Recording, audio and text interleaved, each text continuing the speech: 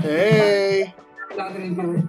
And they're like, sounds it's like like, oh, it's milkshakes. like- Khalees, love it. Go boys to the damn right. It's better than yours. Is it damn right? It's better than yours. I can teach you, but I have to charge. I know songs. I know things. You are so white. Am I? Yeah. I gotta stop doing that. I think I'm just trying to be friendly. I guess that's me trying to be friendly. No, I said your teeth are white. Oh, my teeth are. Thank you. No, I thought you were saying that I was acting white. Wow, I read that completely wrong. Okay, but anyway, in all seriousness, hi, my name is Vixon J. I'm a YouTuber. And I will type in my channel for you to check out. I'm doing this YouTube series where I give people online advice. And yeah, I want to help people because I think it's the right thing to do. Sounds right. Yeah. Oh, also not touching myself. So, you know, I'm already a catch. No, I was just saying I'm not touching myself. So, you know. Right. Yeah. Trying to make everybody comfortable. So, if you ladies need any advice about anything, ask me a question, going through some shit. Let me help you out. Okay. Why are boys so stupid? Ooh, you know what's funny? I just had someone ask me about why boys don't communicate. So this is kind of a similar question. Boys are stupid because you know, I think it comes down to them not really being able to understand and appreciate the opposite sex. You know what I mean? Right. Boys are just caught up in their own minds about whatever, and their attention spans only go so far. Obviously, not all boys, but most boys, right? Their attention spans only with what's in front of them. They don't really pay attention to anything else. When it comes to girls, they only have a one-track mind in some cases, and they forget that you're also people. You know what I mean? Right. That sounds about accurate, right? Right. Some boys forget that you're actually people too, with feelings and thoughts and movements and arms and legs. So yeah, when it comes to boys being stupid, that's pretty much why they are. You know, they sometimes their critical thinking skills, not all there. And as I was explaining to the other girls, some guys are lazy. You know, I think they're just lazy in that they don't really want to put in a lot of effort to either think more or be critical, because some of them are just afraid of the backlash of either being smart or being expressive or well, expressing their feelings. You know what I mean? Right. Yeah, they're kind of afraid of that backlash of what happens if they do that. They're either seen as weak, or they're either seen as stupid, or they're either seen as like, oh well, you're such a girl, which is so dumb. It's so dumb. Can we stop that? Like, can we stop calling? Like, can we stop trying to say like, oh, like guys or girls because they express themselves? Like, anyone should be able to express themselves, no matter who they are. Right? It's not just a girl thing. It should be an everyone thing. Yeah, that's like 1920s logic right there. Like, yeah, it's very like old English, like back in the I don't know horse and carriage buggy days. It's so dumb. But yeah, I think that's generally why boys are stupid.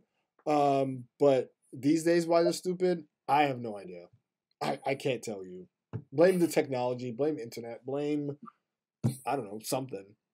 Blame the water, maybe? Why are guys so scared of commitment? Ooh, that is a heavy one.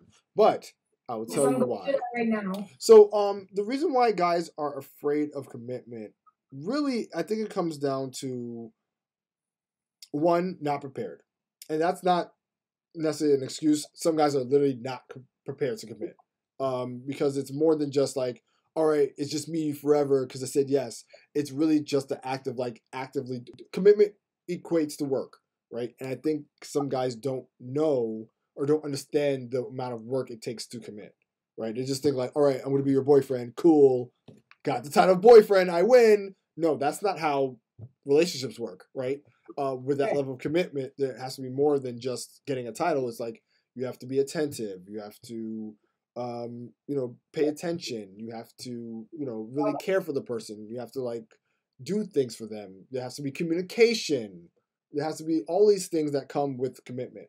And some guys are not prepared to do that because they've either never been taught or there's never been a scenario where they had to do these things.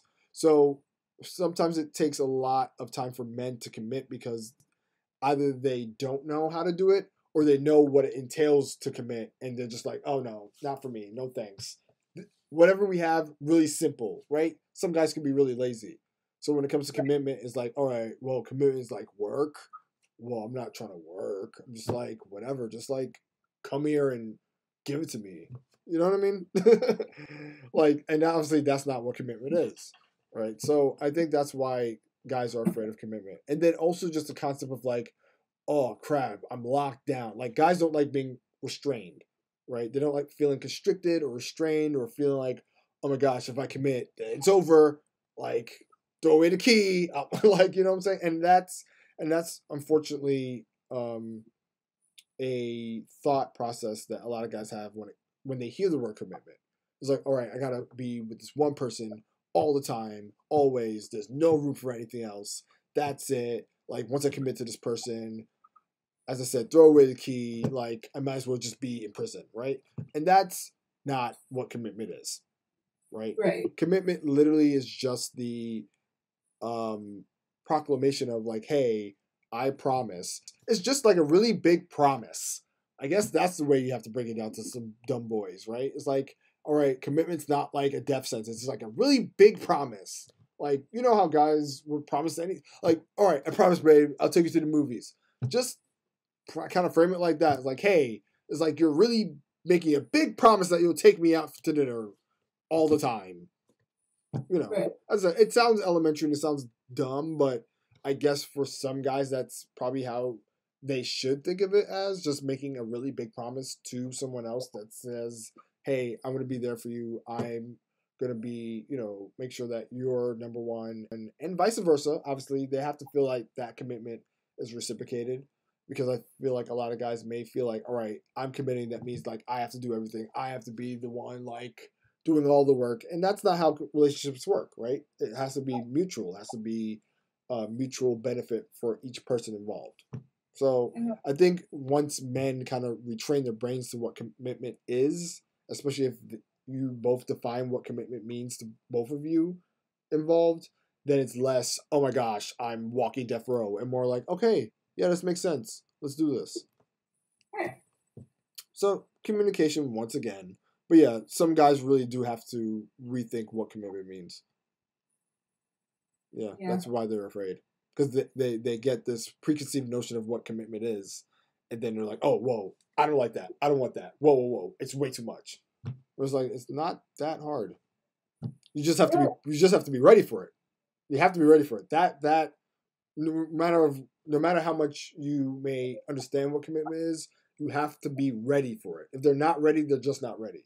And women, you got to know when a guy's not ready for commitment. That's not even a matter of fear. That's just like they're not prepared mentally, like emotionally, anything like that for commitment. And you have to see those red flags and realize like, hey, he might be saying yes with his mouth, but he's not saying yes up here.